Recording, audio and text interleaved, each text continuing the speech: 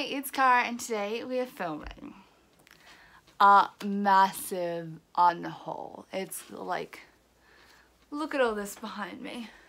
This is essentially a year's worth of low-key unhauling. So I will semi-regularly take books off my TBR shelf and stick them, I had them on the floor down here and I had a big pile growing. And that was my like, yeah, that's gonna go, but I'll leave it there for a while, and if I change my mind on it, I can put it back on. But it's now the end of the year. The day I'm filming this is the last day of the year. I think it's time for these to actively actually leave my house. Though Mum, if you're watching this and you see anything you want, I will also mention specific ones that you should think about. Hit me up, let me know before these go. Otherwise all these are just going to be donated to my local secondhand charity shop, whatever I can find. And anyway, let's get started. This is going to be a long video. I'm just going to run through most of these super quick, but I'll stop if there's anything particularly interesting to say. So first off, we have World After and End of Days by Susan E. I also have the first one, Angel Fall, but I'm going to be doing a Red Books unhaul probably halfway through next year when I start running out of space on my shelves, and it'll probably go then, but I'll leave it up for now.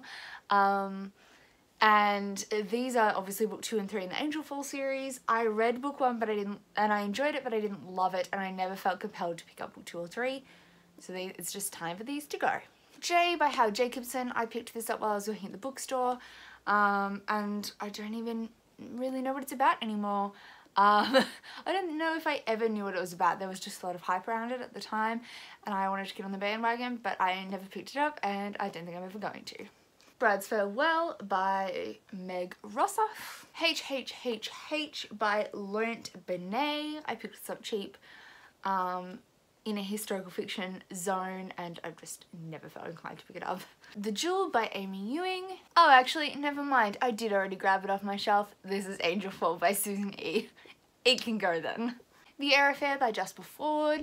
Althea and Oliver by Christina Moracho. Captain Corelli's Mandolin by Louis de Bernier. My favorite like love quote of all time came from this, but I have had it for a long time and never felt inclined to pick it up, so that quote was just in like a random Google search and I love it, I adore it, but I don't know the context and I am never gonna. Wuthering Heights by Emily Bronte. I tried to pick this up off, like I love Jane Eyre by Charlotte Bronte, and I was like, yeah, let's give Wuthering Heights a go. I love me some tragedy, that's fine. No, this is so boring, I could not get into it. I even still have a bookmark in it. I got a whole like 6 pages. I could not cope. IQ84 by Haruki Murakami. This is a bind-up of books 1, 2, like the whole trilogy, 1, 2, and 3. I have had this on my shelf a long time. I am well-meaning to buy it, but I've been well-meaning to read it, but it is too huge. I'm never gonna do it.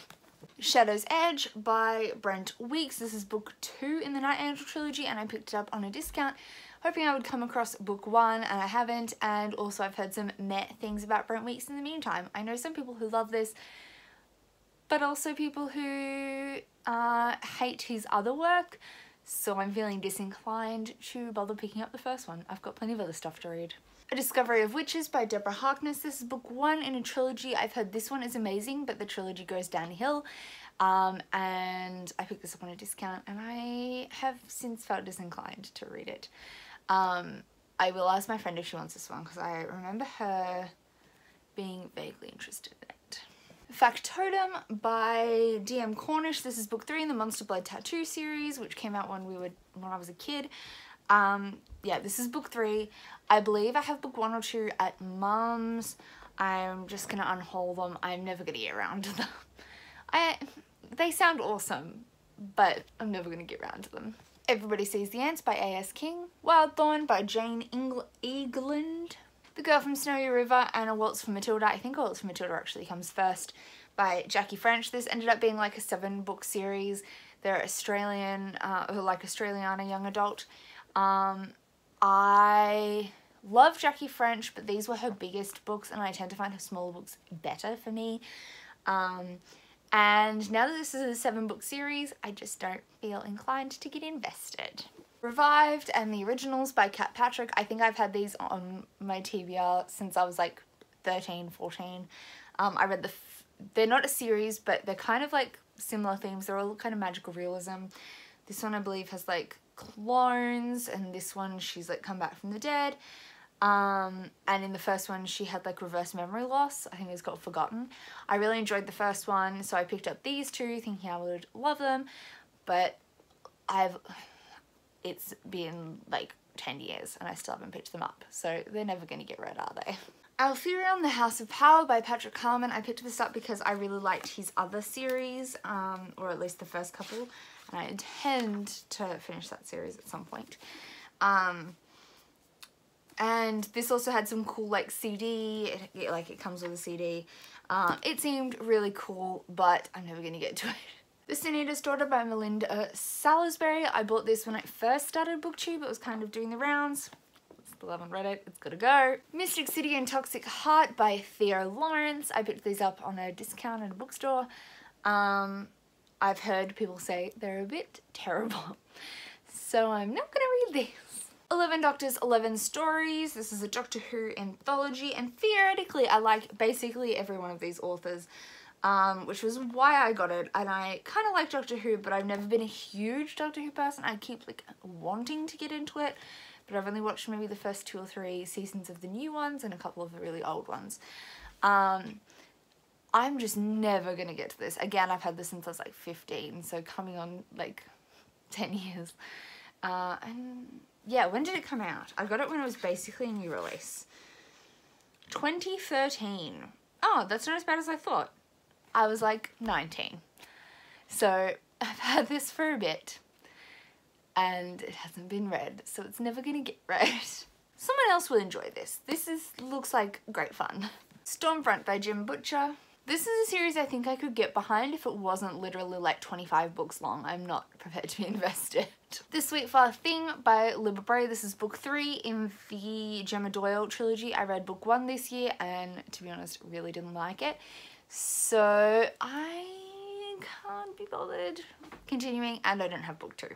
I have here a whole heap of Diana Gabaldon books. I bought the first one myself because I didn't have it, and then I got a bunch from my nan. She just didn't have the first one, hence why I went out and bought it myself. And I have, like, I keep theoretically wanting to read it, but they're huge and I think it's gonna happen. I think Mum also tried to read the first one and couldn't get into it, but this is the main one that, like, Mum, if you want these back, I don't have to donate them, just let me know, but otherwise I'll just take them to the op shop, so let me know. So we have Outlander. I don't even remember the order anymore, so I'm gonna just show them in the order they're sitting in this pile. The Fiery Cross, Written in My Own Heart's Blood, which I know is one of the newest ones. Voyager, Dragonfly in Amber, Drums of Autumn.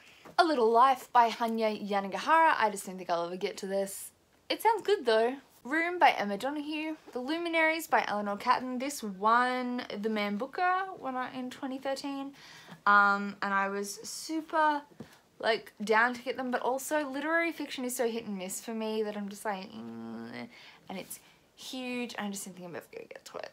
The Prince of Mist by Carlos Ruiz Zafón. I got this because I really want to read the Shadow of the Wind series, but this isn't technically part of that series, so I just don't think I will ever pick this up. The Kite Runner by Khaled Hosseini. I had good intentions to read this, but oh my god, so many things are falling off.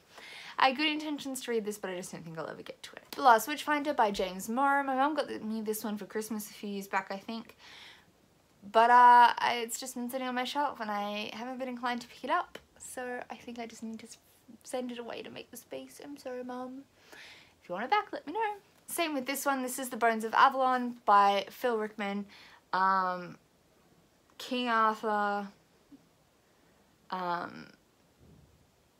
Elizabeth Tudor, John Dee. Things that I theoretically really enjoy, but I haven't been inclined to pick this up. I I just don't have the time. I feel really bad. The Amber Spyglass by Philip Pullman. I just bought a new edition of this that matches my others, so it's still on my TBR, but this edition can go. Fablehaven, which I think is the first one, and Group of the Shadow Plague, which is like, I don't know, book 3.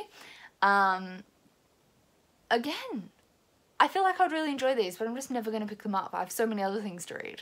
Delirium, Pandemonium, and Requiem by Lauren Oliver. I freaking adore these covers.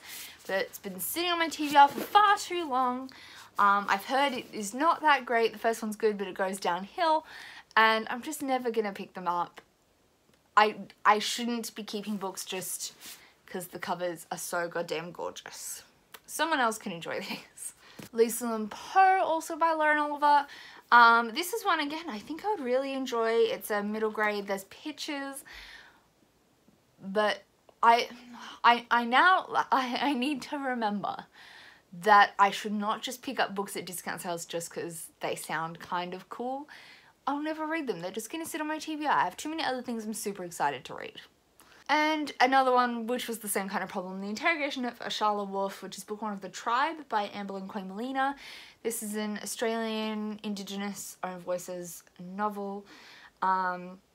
So theoretically, I really, really want to read this, but also I'm never going to find the time. Oh. Yeah, I'm just not going to get to it. Also, I think it's, like, when did this come out? 2012. So yeah, like 2012 era dystopians, which are a thing, and I don't think I'm in the mood for that right now. Here's one that is probably not a shocker. The Bronze Horseman, The Bridge to Holy Cross, and The Summer Garden by Paulina Simons. I was really excited to read these, historical fiction, thought it was all a great thing, was just like trying to find the right time to pick up a big book. And then I've heard some people who've hate read it because of the abuse in this, and that the main characters are absolutely awful people and awful to each other, and immediately I was like, nope. The Geography of You and Me by Jennifer E. Smith. I tried this in a try a chapter video that you can check out on my channel. Was not invested. It can go. The Dark and Hollow Places by Carrie Ryan. This is the sequel to The Forest of Pins and Teeth. I think this is actually the third one. That was a zombies kind of novel. I liked it, but I didn't like it that much, so this is gonna go. Prodigy by Marie Lu. This is a, everyone's read this. I read the first one, didn't really enjoy it that much, so I'm not gonna read this. And also I don't own the first one, I borrowed it from the library. The Flappers Vixen by Gillian Larkin. Read this in my try chapter, didn't really like it. One Day by David Nichols. Also tried this in my try chapter, actively despised it. And I think these are the last books. This is Insatiable and Overbite by Meg Cabot. I love Meg Cabot, but I liked her older stuff. There was more Buffy era vampires. This seems very Twilight era vampire-y, and it's not appeal to me in the slightest. So those are all the books I'm going to be unhauling. Please let me know if there's... No, actually, you're not going to save any of these. Share your unpopular or popular opinions about these and tell me how trash they are down in the comments. Otherwise, I'll see you soon with another video. I'm glad to be rid of these. It's the end of the year. I'm so happy they're going. Thanks for watching, and I'll see you next time. Bye!